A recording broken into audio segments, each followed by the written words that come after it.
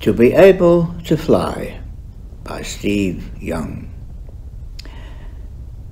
Every man's dream to be able to fly, to spread your arms and step into the air, to join the birds in their joyous domain, to feel that elation of carving through air. Distant memories still hold true, to hold your arms wide as a child without a care. You run, and in your mind rise up to run headlong surge up in the air.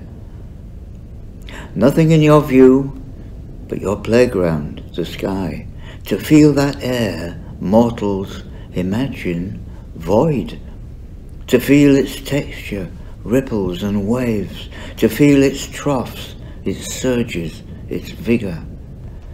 Few can know the soft, smooth caress of a summer's evening flight on gossamer wings.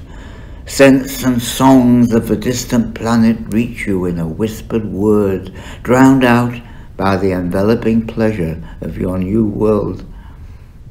Few can know the power and vigour of an aggressive spring thermal, like a beast awakened, spurred by the engine of the sun, awakened after a long winter slumber.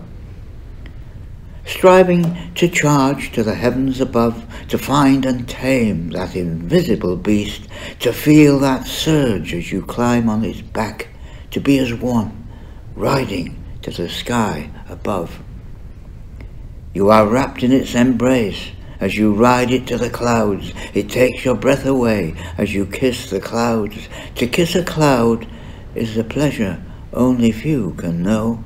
To feel its gentle touch on your face, to know that touch, that smell, that elation of joining with that cloud, only you will know. Only you will visit in its own domain, to soar, to carve, to play in its embrace. You want to wait a while in this beautiful place, to see your shadow on its face. You yearn to relax and rest a while, but there is nowhere to rest in this being's place. It releases its embrace, and to your dismay, you slowly descend and depart this place. You begin to look at the vista afar. You realize how very privileged you are.